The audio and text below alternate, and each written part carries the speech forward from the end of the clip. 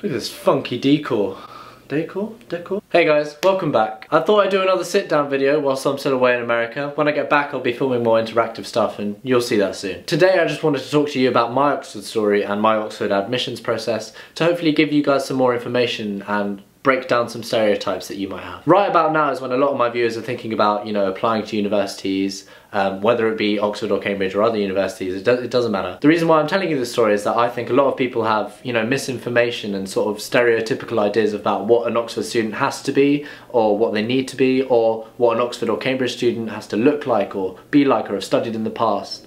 And hopefully my story will show you that it's not always about that. Whether or not you're applying to Oxford, hopefully you can take something from this video, whether it be, you know, Oxford admissions itself, or whether it be your opinion on what universities to choose. I want to start off by getting one thing very clear, and it's don't be afraid to be ambitious. I know a lot of people who think, oh, I can't go for this because I definitely won't get the grades, or I can't go for this because, you know, there's no chance that I'll get into that university. I think if you go into that with that mindset, you're already setting yourself back, and you'll be surprised at what you can achieve if you work hard, especially throughout the second year of your, you know, A-levels. Some things can change, things can get better, things can get worse as well, but you don't know until you try. When I say an ambitious choice of university, I don't necessarily mean Oxford or Cambridge. You can pick other top universities in the world. Oxford and Cambridge isn't for everyone, and I understand that. But there are so many good courses around the country that you can really engage with your subject in and have a great time. So don't think that just because your first year has been quite difficult, that your second year can't improve. Because, you know, university, it's a big thing. Uni's a big thing. I want to start off my sort of story with sort of interview time, right? Okay, so I finished my first year of A-level results. I got back 4 A's. It was stellar. It was, you know, it was great. Like, things were good. Things were looking all right. I spent a lot of time on my personal statement, and luckily I went to a grammar school which had the opportunity and it had the staff to be able to tailor my personal statement, you know, make it one-on-one and things like that. I mean, there's loads of information online about how you can make your personal statement good, but one thing I'll say straight from the off is make sure you have some back history, whether that be work experience or things you've read that show you've engaged with your subject. Obviously only you can tell how passionate you are about something, but it's about how you apply that passion and how you go out into the world and show that, you know, say if I liked music, I did, you know, work experience at this recording studio, or I wrote this piece just completely on my own without any credit or whatever, things like that. So anyways, I had my personal statement, I had my application, I sent it off to Oxford, and lo and behold, it came back, yo, we want to give you an interview, yada yada yada. My week of Oxford interviews was after my birthday, and so I went after my birthday. The whole week I was there, I did 5 interviews across the 5 days. I think I was chosen as one of those, you know, like pilot candidates, so they sort of move you around. The general case for Oxford interviews is that you have a main college and you have a backup college, so you do 2 interviews. And from the off, people are frightened because some of these interviews can be, you know, scary, frightening. Personally, for me, the interview process was one of the best bits. Instead of viewing it as a sort of test or a challenge, what they're really aiming to do is see how you engage with your subject and how you connect, how you can use any previous knowledge you've learned to be able to apply it to things you don't know, how to be argumentative, how to, you know, read source information and take material from it. It's not some big scary test where they sit you down in a room and if you walk out of it and you feel like you know nothing, usually that's a good thing. They've pushed you to the place where you don't know anything, and it's shown that you can go that extra step further than most people can't. Long story short, did my 5 interviews, came back, felt okay. I mean, some obviously went better than others.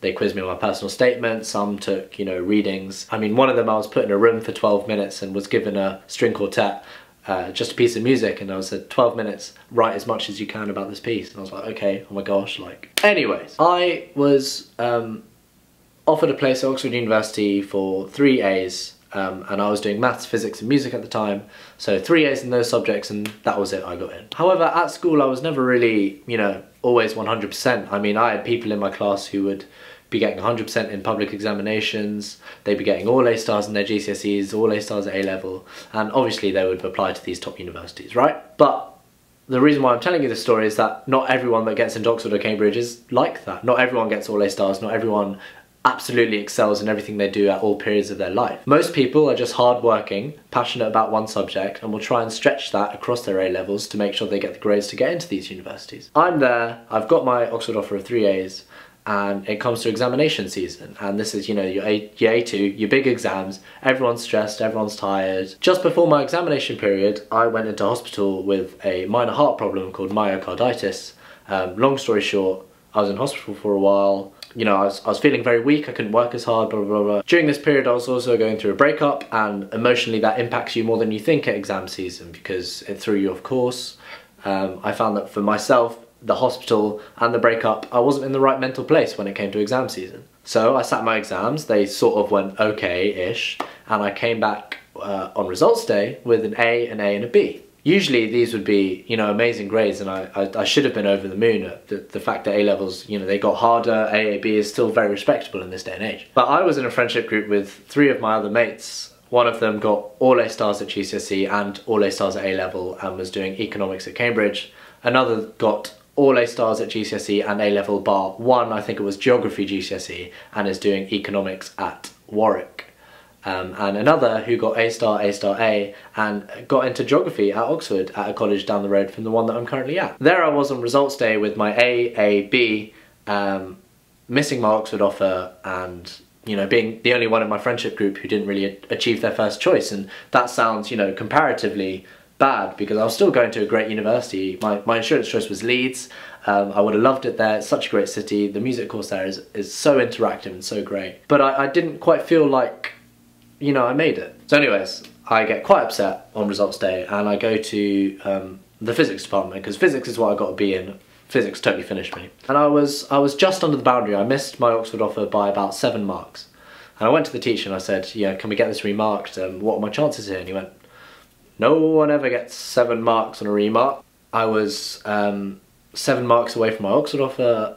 It was looking unlikely. Well, lo and behold, I go home and I'm just packing for Prague and I get a phone call from one of the officers at school, and they say, we're going to send your paper off regardless. Because you're on the bursary scheme, we'll pay for it. And I'm like, okay, yeah, great, sounds good. We're in Prague, we're celebrating the, you know, the end of our results and stuff. And in the morning I get an email from the remarks. Turns out my physics paper was remarked and it went up 9 marks. So in the end I got AAA. This does mean that I made my Oxford offer by 2 marks. 2 marks. 2 marks in physics, that's, you know, 1 question. Maybe 1 extra line of working that I showed that I could not have showed. It was a struggle. Exam season for me was a struggle. Coming to terms with not getting into Oxford was a struggle. The reason why I'm telling you this is because I was comparing myself to my friends who were excelling in every part of their examinations. You know, A stars easy off the bat. They were aiming for full marks instead of just an A star. And when you get to that level of engagement, you feel terrible. You start to think, why can't I excel in that specific way? Why can't, am I not working hard enough? Am I just not intelligent enough? Everyone is born with a potential, and it's all about how hard you work towards that potential. I knew that my exam season was difficult and that impacted my life in a certain way. But what I didn't do is not stop believing in myself and not stop believing that this could actually be a possibility. Not everyone that goes to Oxford gets all A stars. Not everyone that goes to Cambridge gets all A stars. A lot of people, quite a majority of people, are passionate about one subject and may not be as passionate in other subjects, but of course you need the whole scope of grades to get in. Not everyone that goes to Oxford or Cambridge, even though it's a majority of people, is privileged, rich and from a private school, you know, background. There are people there who come from all sorts of backgrounds, and I'm talking about ethnic backgrounds too. A lot of people that I've spoken to, you know, especially from the ACS community, they've been doing a lot of things to try and get people to apply. They feel like they don't fit in there. And I see why, because Oxford and Cambridge University have always been elitist, and, you know, the statistics showed that more people from Westminster got in than black people in the entire year in one Oxford University admissions year. 49 to 48 to be specific. My problem with this is that it's got to change somewhere. And if you don't be ambitious, and if you don't believe you can do it, and if you don't apply yourself and maybe change some of the bad grades you got in first year, this statistic is going to, you know, stay the same. Hopefully my Oxford story here has shown you that, I mean, I only got in by 2 marks. I wasn't some excelling student, you know, all the time. I think it's all about how you view yourself and how you see that you can actually achieve a lot more than you think. When you're thinking about applying to universities, do go for an ambitious choice. And I'm going to stress it again, straight away. If you don't ever try, you will never know. And that's what your insurance choice is for. Sometimes on results day you get better grades than you expected, and you know, you can move up, you can phone. Sometimes it doesn't go the way you expected, and like me, you'll have to go somewhere else, or you know, rearrange things. But at the end of the day, if you never try, you never know. Later on, I'll release more specific videos about music specifically in my interview process and things like that.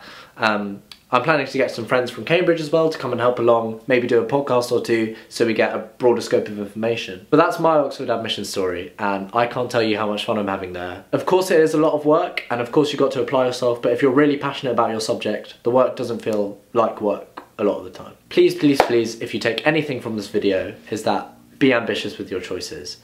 If you're not going to university, be ambitious with your placement or your internship. This moment of your life may seem like it's going really fast, but it's decisions you make now which can affect you, you know, 2 or 3 years later on down the line.